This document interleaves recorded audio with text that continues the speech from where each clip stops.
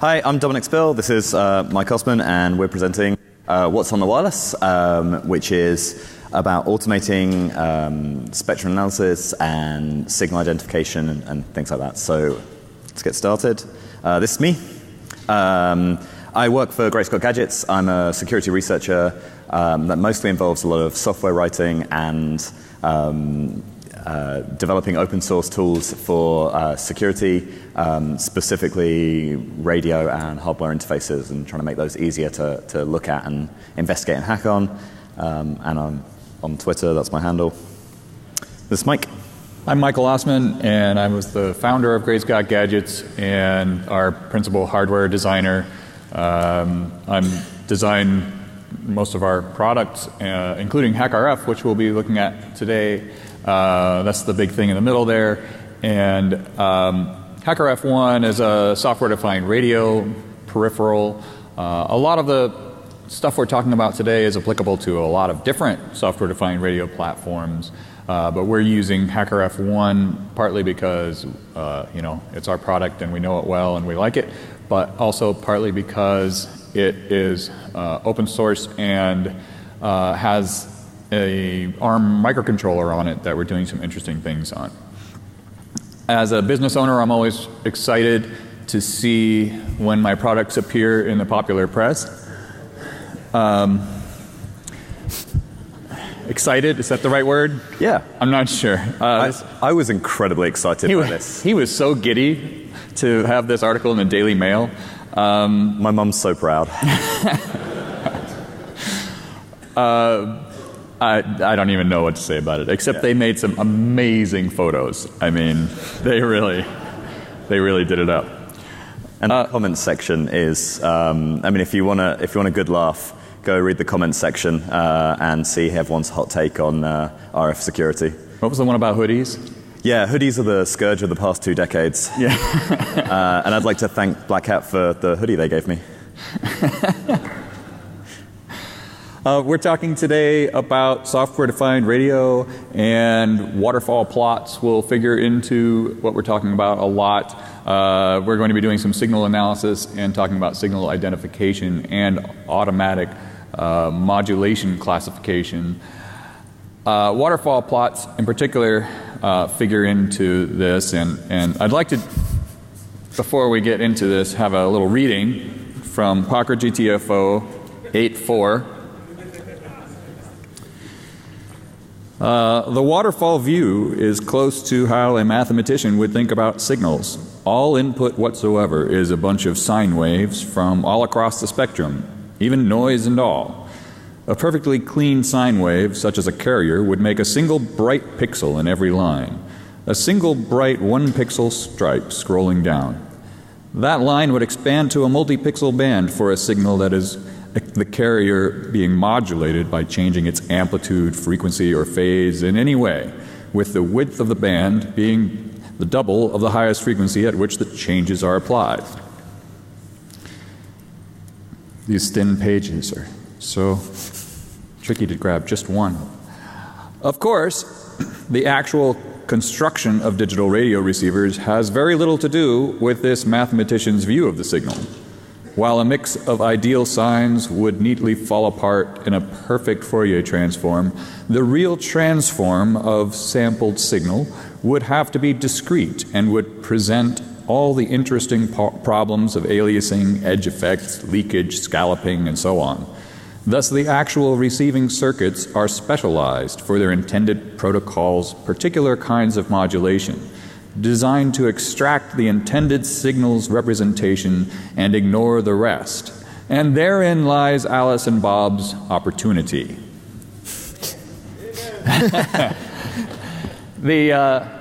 And I think one of the important things to realize there, apart from the fact that it is related to the waterfall plots that we're going to show you, is that there are opportunities across the radio spectrum for interesting signals, for the use of radio signals in unpredictable ways to create covert channels, for example, which is what that article was about, and but also for a variety of attack and defense purposes.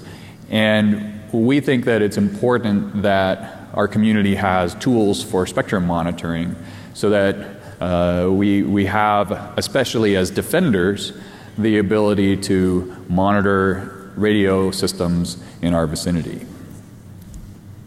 So I think anyone who's used a software-defined radio, probably the first thing you do is fire something up and go and look at the spectrum. And right here, this is the FM broadcast band being shown, and that's a really good test case. And what you can see is that that waterfall plot shows you what's happened historically. At the top, you've got some information about the current state, a sort of live view of the current state of the power levels at various frequencies. And scrolling down the waterfall plot, you can see the history, and that gives you a very visual representation of how those transmissions are varying in frequency, it's an FM broadcast band, so you would expect them to wiggle backwards and forwards in frequency with respect to the audio being broadcast. And this is an interesting way to view data, and it's an interesting way to see what's going on, but there are some limitations to this. You can see a very small screen size there, so there's a limited amount of information we can show in that space. A waterfall plot is a great method of visualizing data because it's fairly dense. Like we can pack things in at kind of pixel level. It's better than text for this sort of stuff. But we're not going to see very short events. We're going to miss them, especially if we're not constantly monitoring that piece of screen real estate, and it's going to scroll past us very quickly. And then it can only show you a certain amount of bandwidth across the screen. You're still limited by the number of pixels you have, and more so, you're limited by the amount of data that your radio can receive at a given time. So we can't receive more than 20 megahertz at one time on HackRF. I think it's 2 megahertz on the little RTL SDR dongles that many people will probably have. Like, there are some limitations there about how do we look at what's going on around us, and we've got these kind of blinkers on, and we can only see a very narrow view of the spectrum. So we want to solve some of these problems, and in case it wasn't a clue, this slide means we probably did. So let's start off. This is not our work. This is a user by the name of TNT, Sylvain, I've forgotten his surname. That's terrible. And this is called GR Phosphor. It uses a GPU to calculate the FFTs. It increases the speed at which it calculates FFTs.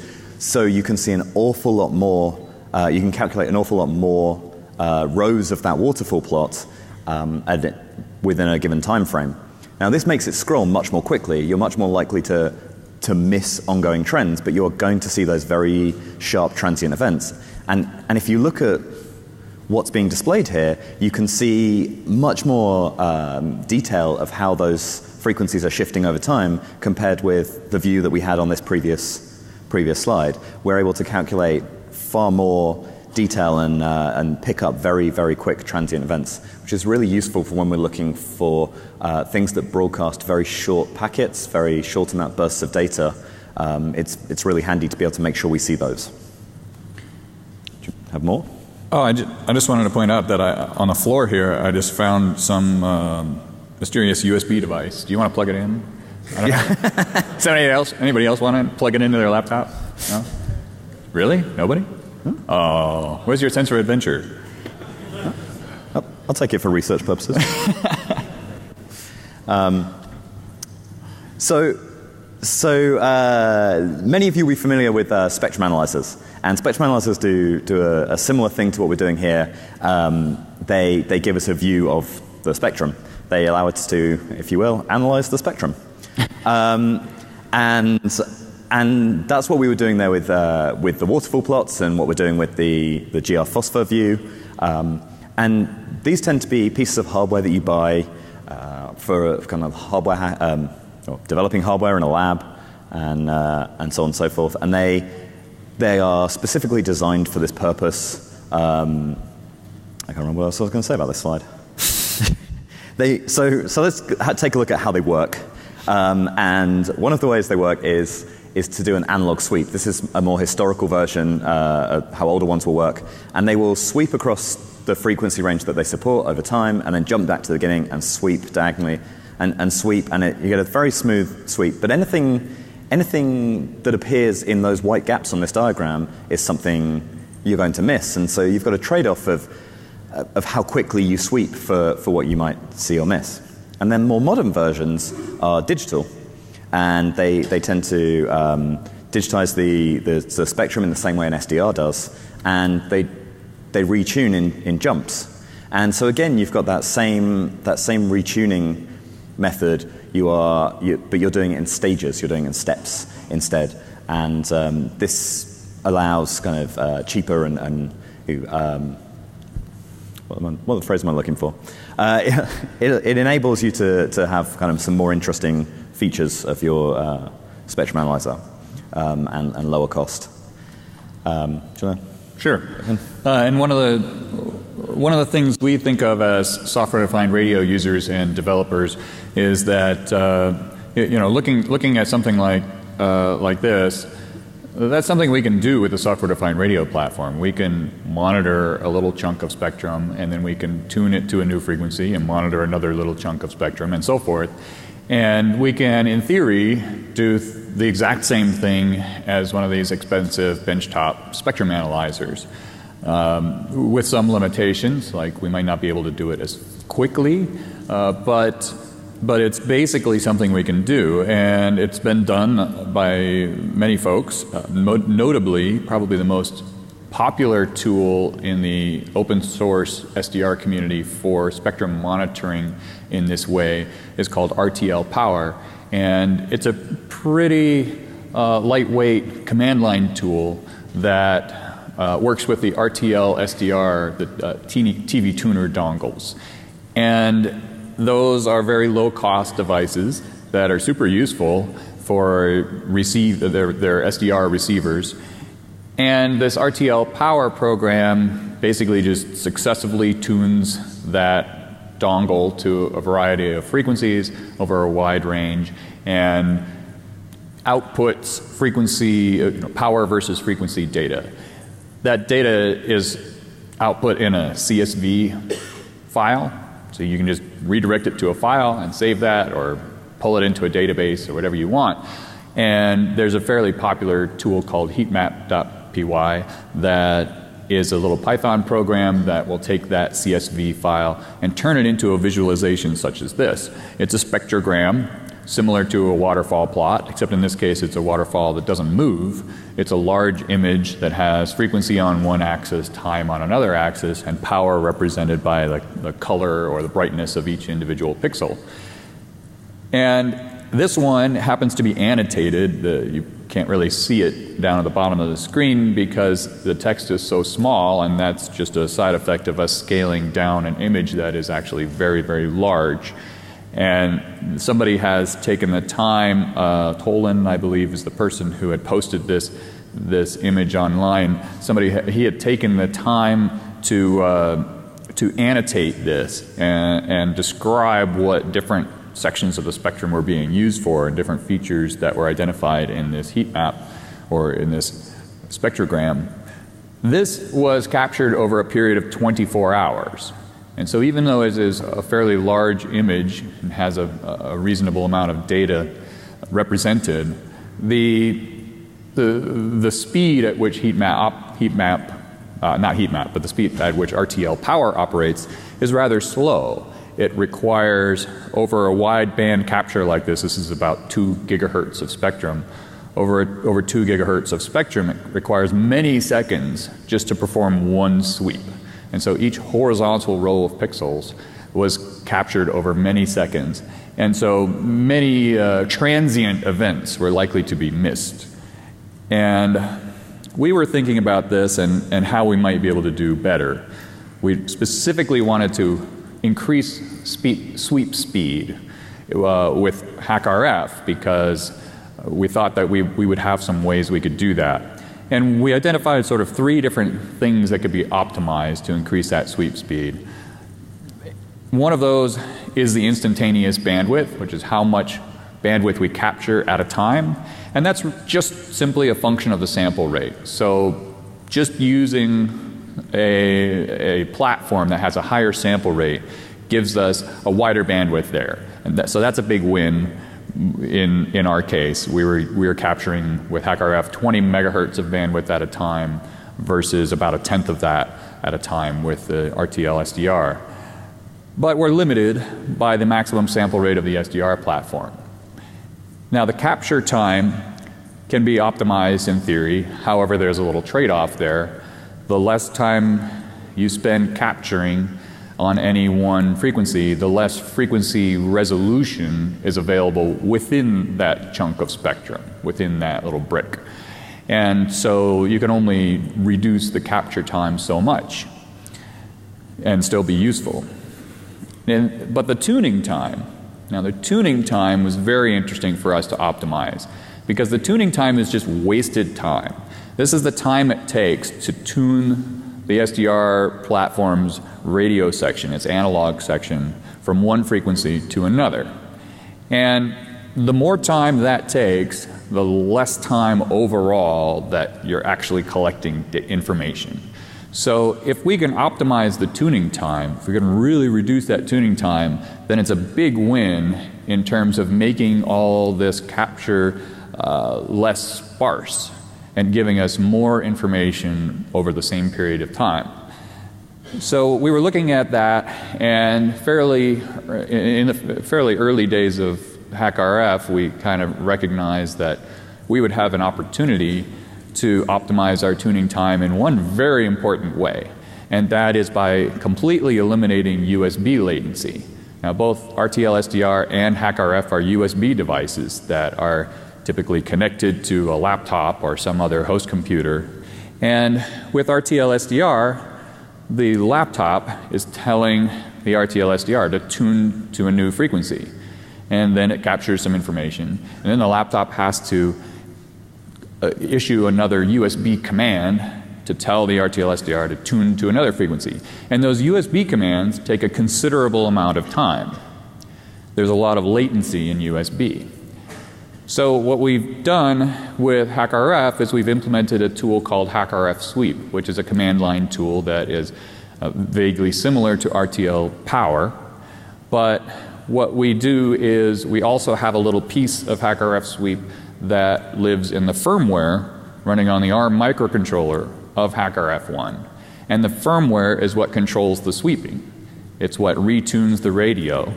So we give one command over USB at the beginning of this operation, and then the firmware takes over and handles all the retuning and just spits data back over the USB cable. And so we only have data going in one direction on the USB cable. We don't have any round trip commands or communication going over that USB link.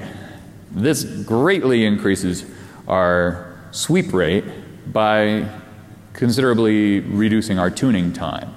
Right now we're operating with a tuning time of about 800 microseconds, and when we were doing things over USB, that was a few milliseconds. So we really significantly reduced our tuning time that way. We've reduced that by at least an order of magnitude. Yeah. If not more. So this is actually a heat map that was produced with output from HackRF Sweep. And we didn't bother capturing for 24 hours like that last picture. How long was this? We captured this for 2.5 minutes. 2.5 minutes. And okay. The width of this, well, the width of the previous image was 2 gigahertz side to side, which is the tuning range of an RTL SDR dongle. The width of this is 6 gigahertz, because that is the tuning range of HackRF. And one of the things that's notable here actually is Mike had to modify heatmap.py to accept timestamps that were in sub-second granularity, because we're able to sweep 0 to 6 gigahertz in 0.75 seconds. So we were getting output from our tool that was having multiple readings for the same frequency within the same second, and heatmap.py did not like that. Right. It was used to taking multiple seconds to sweep that range. So we're able to capture multiple lines of data in the time that RTL Power is able to capture one row of pixels. One single sweep, we can capture a couple of rows, and we're doing 3 times the bandwidth. And heat map, by the way, if you find the Git repo for that, I don't think my pull request has been accepted. So you might need to grab that pull request if you want to use this If everyone would comment on the pull request until it gets merged, then that would help us out. So let's do some demos here before we move on. First thing I want to show you actually is just a little waterfall plot with phosphor, just so people have a little kind of a visual image of this. I'm going to tune to the 2.4 gigahertz band, which is where we have Wi-Fi and Bluetooth and all that kind of stuff going on. It's a little busy here at Black Hat. I'll set the sample rate to 20 megahertz, 20 million samples per second, which is our maximum. So that increases the bandwidth that we're seeing here. And so primarily what we're seeing is kind of on the left-hand side of the screen, there's the upper edge of one Wi-Fi channel, and on the right-hand side we're seeing the lower edge of another Wi-Fi channel. And from time to time you may see some Bluetooth devices. So as Dominic was mentioning earlier, phosphor does a great job of kind of solving the problem of missing transient events, and it does that by being very fast and displaying everything that's going on the screen. Now you may think it's so fast that it may have some limited utility, because hardly any time is actually displayed in this spectrogram before it's gone, right? But it kind of makes up for that a little bit by having this sort of probabilistic display up here near the top. You can see, especially look at this red trace.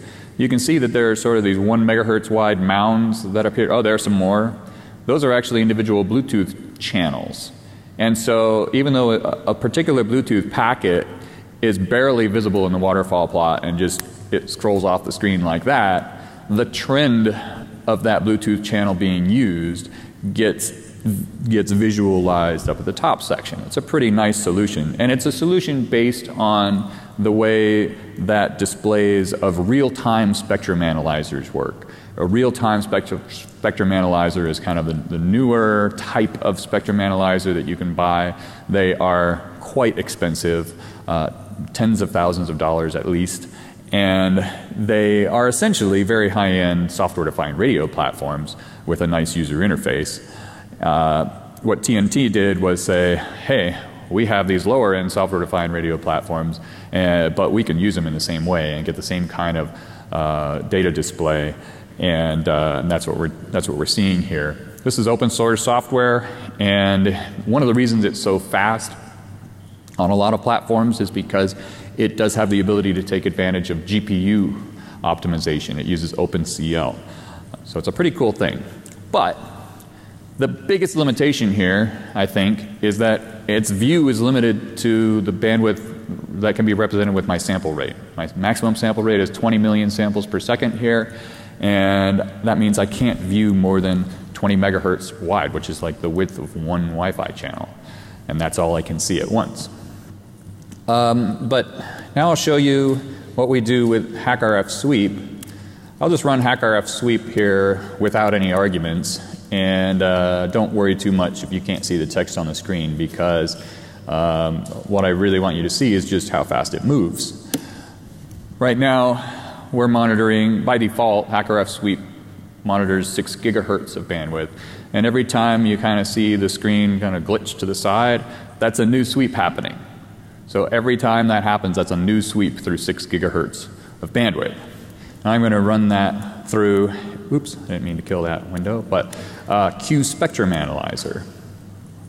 Q Spectrum Analyzer is a GUI tool that's designed to be spectrum analyzer, like a benchtop spectrum analyzer, but for software-defined radio.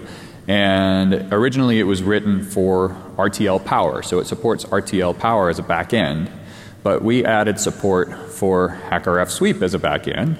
And this has been, this HackRF Sweep support has been merged by the author of Q Spectrum Analyzer, so you don't have to grab my pull request or anything. And if you select the HackRF Sweep backend, then you can do things like sweep across 6 gigahertz of bandwidth.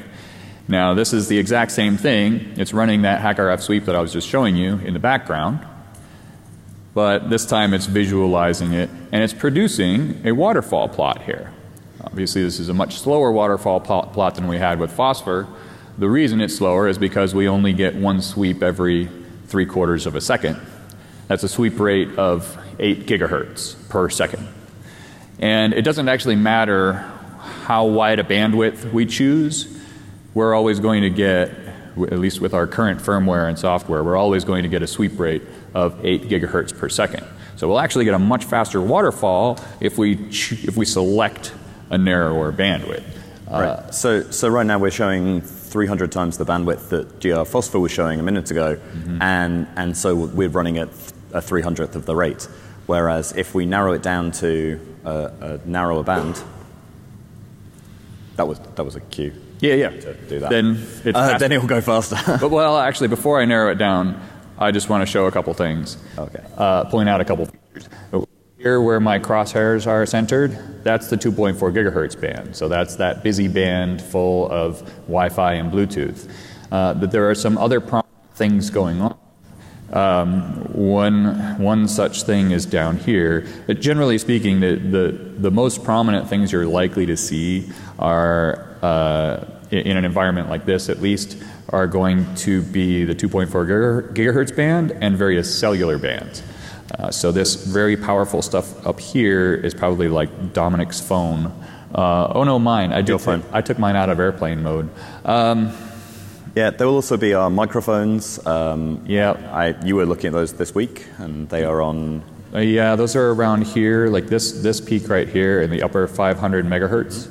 And then obviously there's a small peak at 5 gigahertz, which is the other Wi-Fi channels. Right. Up there. And up here at 5.8 gigahertz in particular is some Wi-Fi activity. These microphones, by the way, are pretty cool. They support AES 256. But even though they support AES 256, we found out in my SDR class yesterday that they are vulnerable to replay attacks. So I'm going to stop this and just focus in on the 2.4 gigahertz band, which we were looking at earlier. Now, since I'm only sweeping across 100 megahertz of bandwidth, which is still considerably more than I could get with phosphor, since we are sweeping across only 100 megahertz of bandwidth, we'll get a much faster number of a much higher number of sweeps per second, because we're still sweeping at a rate of 8 gigahertz per second. Now that doesn't look too useful, but there we go. Okay, so this is a 100 megahertz wide waterfall plot being produced by HackerF Sweep and visualized with Q Spectrum Analyzer. So this is the entire 2.4 gigahertz Wi-Fi and Bluetooth band and other ISM things, but mostly around here it'll be Wi-Fi and Bluetooth and everyone's phone. And you can see those Wi-Fi channels are big, they're wide, they're very powerful. There's weirdly not one up at the top end. But there are 3 main channels, and they're occupying most of the spectrum. And so we could use this to go and debug, like what's camping on which channel, where are we having interferers, where should we put our Wi-Fi. In fact, we did that in the office. We used this tool to identify that we had an interfering device in our office that allowed us to move our Wi-Fi channel and get a better performance. Yes. And it's actually not weird that we don't see Wi-Fi up here, because the 2.4 gigahertz ISM band in the United States ends at 2.483, which is right where my mouse is. So this stuff up here is above the ISM band.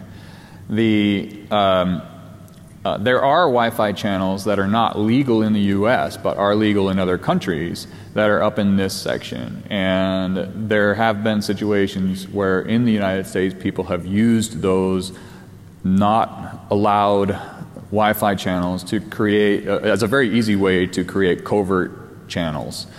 So this kind of visualization is a good technique to use to find out if somebody's doing that, if somebody's using Wi-Fi on one of the non-standard or not permitted channels in a given country. Is it time to go back to slides? Is that what we're doing now? Yeah. All right. The slide's going to look very similar to this view. It is, although it's, here it is. Here we go. So this is something we captured in our lab. It's a little less busy there. Yeah, you can see that we have a one Wi-Fi network and maybe some stuff leaking through from the neighbors. You can also see this area here with our interfering device, which was our microwave oven. and it leaks far more than we anticipated. And we were taking this, 20 meters across the lab? Yeah.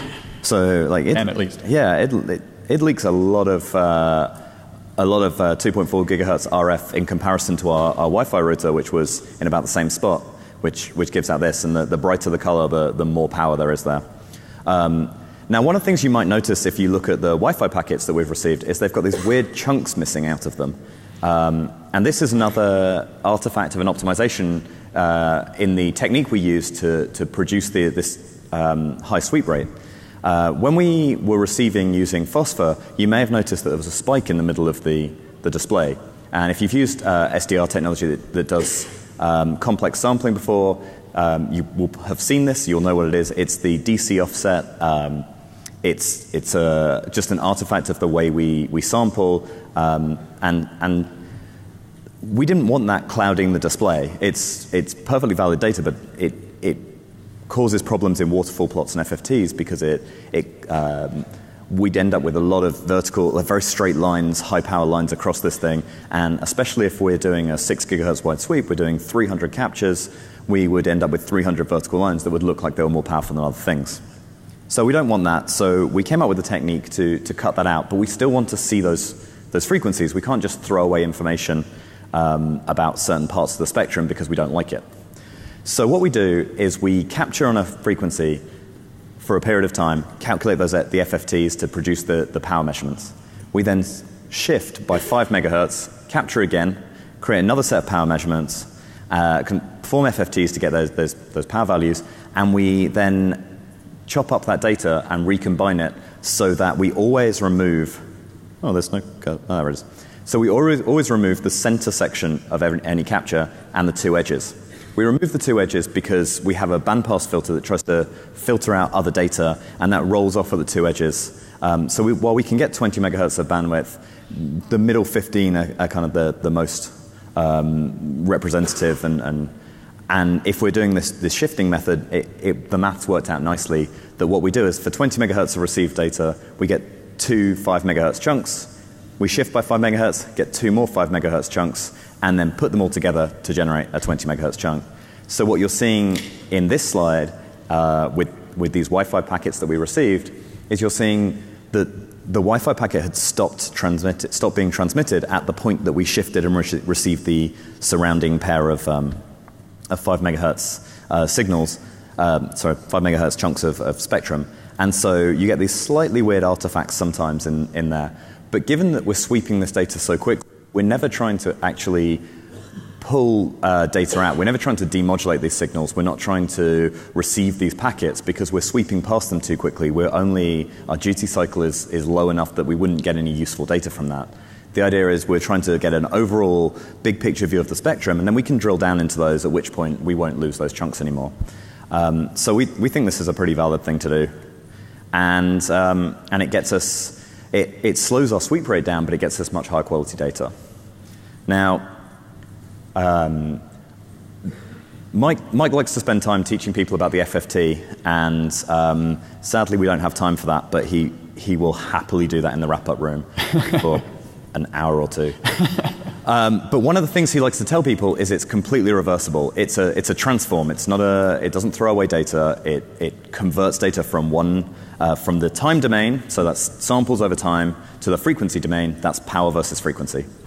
And we can run that backwards. And so the only reason you want to run that backwards is to recover the original data a lot of the time. But one of the things we like to do, because we're already chopping up our FFTs and our spectrum, is we like to chop them up and rearrange them into one huge chunk and then run that backwards, that through the inverse FFT algorithm, and produce time domain signals as if we really received them. So what we're doing is as we step through, we're taking a small chunk of the time domain, and then we're reassembling them in the frequency domain to be consecutive, at which point we invert the FFT and we get back time domain samples as if we had a 6 gigahertz radio. So we take a 20 megahertz bandwidth radio, and we produce data that's kind of artificially at 6 gigahertz wide. Now, we're not producing 6 gigahertz of data at that full rate. We're producing it in chunks over time as we sweep.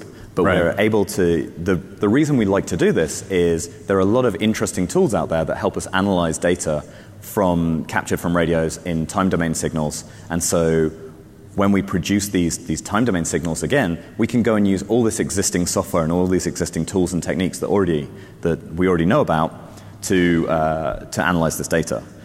And one of those is, as we've already demonstrated, phosphor. And so that should work with. It should work. I just want to mention that. So what we're producing here is, if we are sweeping across 6 gigahertz of bandwidth, regardless of what our sample rate is, which is usually 20 megasamples per second, but regardless of what our sample rate is, after a sweep and after this inverse FFT, we come up with a short burst of simulated samples at a rate of 6 gigasamples per second. So even though we don't have a 6 gigasample per second ADC, we can simulate that we do, and as Dominic mentioned, for a very short period of time, and then we get another burst a little bit later, at once per sweep. And as Dominic mentioned, that lets us kind of take advantage of some tools that already exist without having to modify those tools. Now, I failed to completely set up my demo, but I'll just do it right now. I have to do a funny little named pipe thing. This inverse FFT trick, most of the stuff we're talking about is already released in the previous release of HackRF that happened a few months ago. But the inverse FFT trick is something new that you'd have to get code out of Git to work. Would you like me to talk about it while you type? Yes, please. That'd be easier. Mm-hmm. Okay. So the inverse FFT trick involves, it was built into the HackRF sweep tool, but because we want to get it into other tools, and it's not supported by GNU Radio or anything like that just yet, and we'd like to work on that with other manufacturers to have everyone be able to do interesting sweeping things simultaneously. But right now we have to push it through a named pipe on our system and read it from GNU Radio as if it's a file, and this works pretty well. How are we doing there? Really close. Excellent. That looks like a very complicated flow graph. Yeah, I'll make a simpler one. Let's do, let's actually have our whole GUI on screen here. What I'm doing here is I'm just reading in a file that is actually a named pipe, and then I'll just dump the output into phosphor. So it's purely 2-block flow graph. It's simple. And we just name the name pipe in there, and it should. And I'm going to tell phosphor that I have a sample rate of 6 gigasamples per second.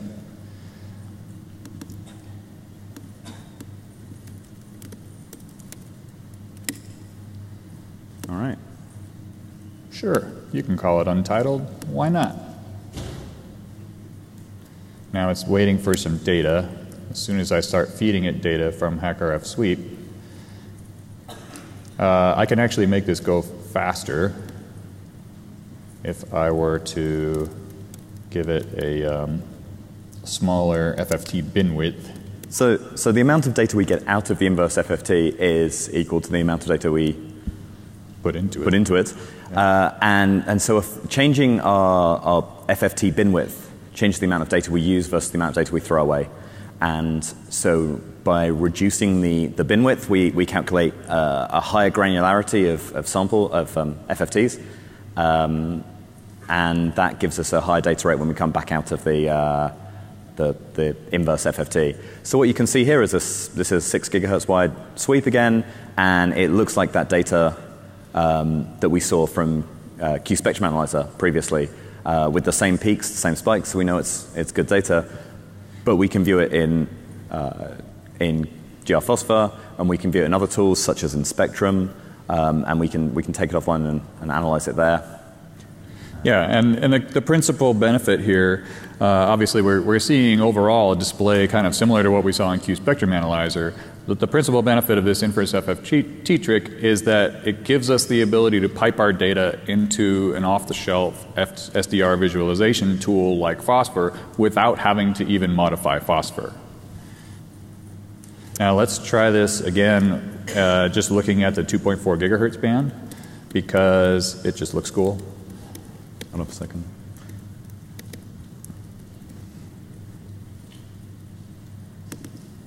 And I'm just fooling phosphor into thinking it has a 100 megahertz sample rate, even though it doesn't really. Well, I mean, it does, but only in short bursts. And this can even be made to go faster. Let's see if we can. Let's see if we can push it a bit.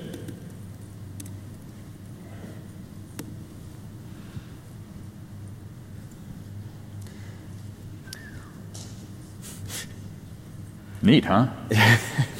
So again, we're seeing the 2.4 gigahertz band. We're seeing those 3 big Wi-Fi channels and that drop off at the end.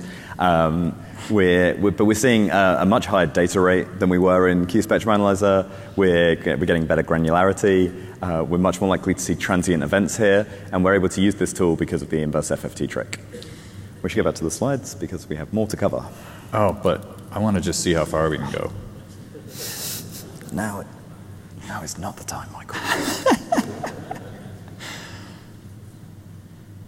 There we go. All right, so we can get much faster data. It might be a little jumpy because my CPU might not entirely be keeping up with this. So at some point, the limitation there is the number of samples we receive on the HackerF, and that there is a trade-off from that earlier diagram of capture time versus amount of data we can get out. But the real limitation there is the CPU power that Mike has in his laptop. So we will actually be at Black Hat Arsenal tomorrow afternoon. I can't remember what time. But we'll be, if you look at the schedule, you'll find us there. We'll be talking about all these various different tools and techniques and trying to combine them together. And one place we've been trying to do that is a tool called Shiny SDR. It's a web-based platform developed by Kevin Reed. Its backend's written in Python and uses GNU Radio, so it's super easy to extend and modify. You get waterfall plots, you get demodulators. So this is what it looks like. This is a web interface, and you put this on a box, like running on a little server somewhere in your environment, and you can remotely monitor that environment, which we think is a really interesting technique. You can see here that we were using that HackerF sweep technique again, because this. Where is your mouse pointer? There it is. This chunk here is a Wi-Fi channel. It just suddenly cuts off in the display. These slides will be online for anyone who's taking pictures of them. We'll put them up this afternoon.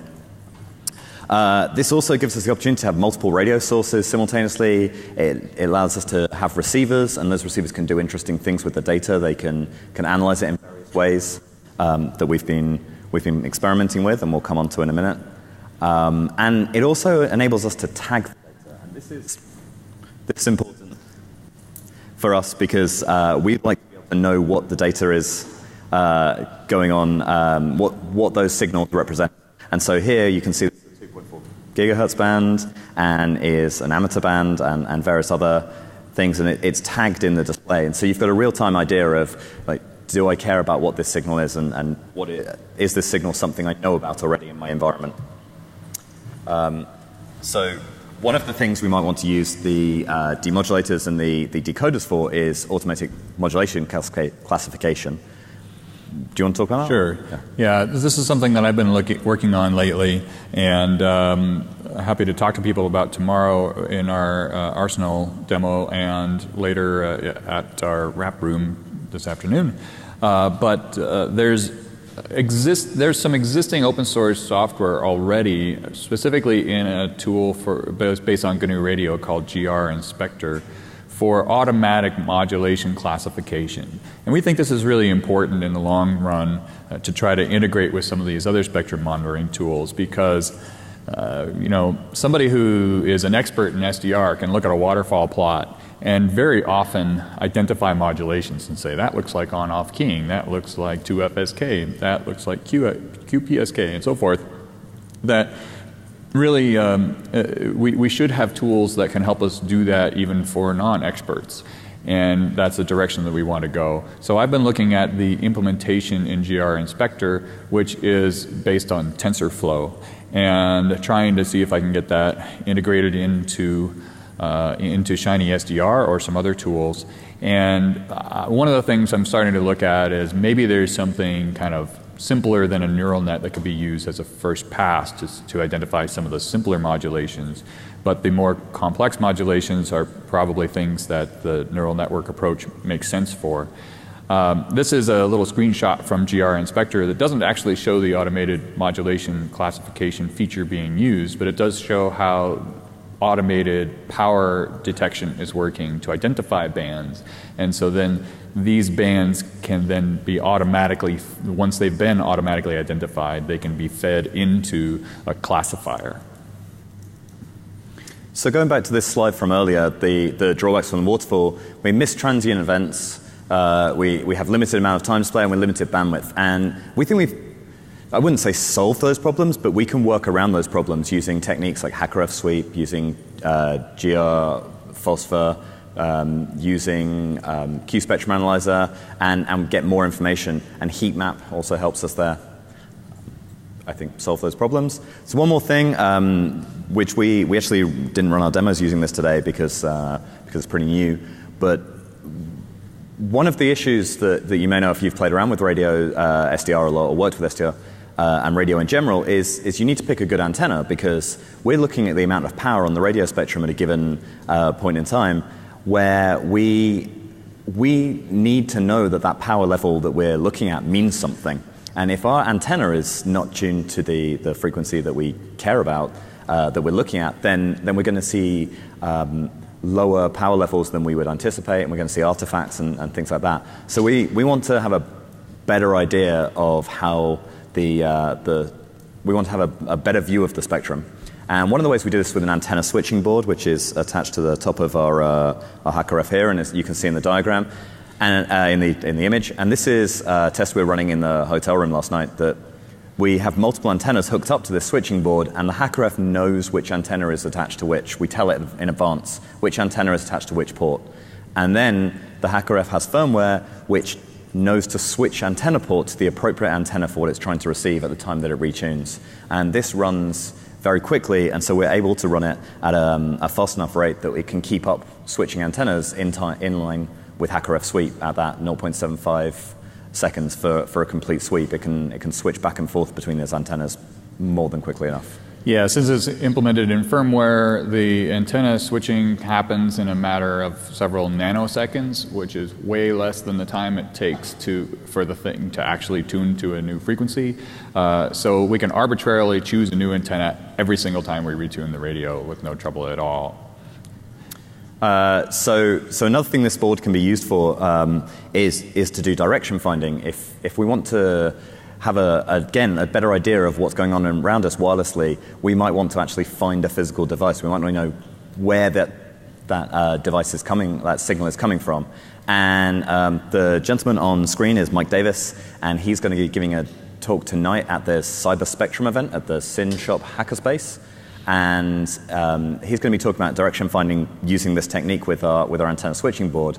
And he will use pseudo Doppler to switch between these very quickly to look at phase shift that gives us that information about direction finding.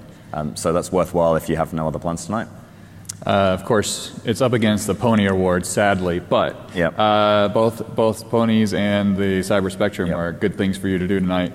Cyber Spectrum is great with not just Mike Davis speaking, but a whole bunch of SDR enthusiasts getting together and talking about projects. We are out of time, but we'd like to thank the people on the screen, Kevin Reed for Shiny SDR, Mike Walters for his help with HackerF Sweep, Mikhail Krenek for Ossmann Q Spectrum Analyzer. And we had a couple of interns this summer who added some features to Shiny SDR for us. So Jacob Graves and Ellie Pulse, we'd like to thank them both. And we will take questions in the wrap-up room now. South Seas H. South Seas H, if you have any questions. Thanks, everybody.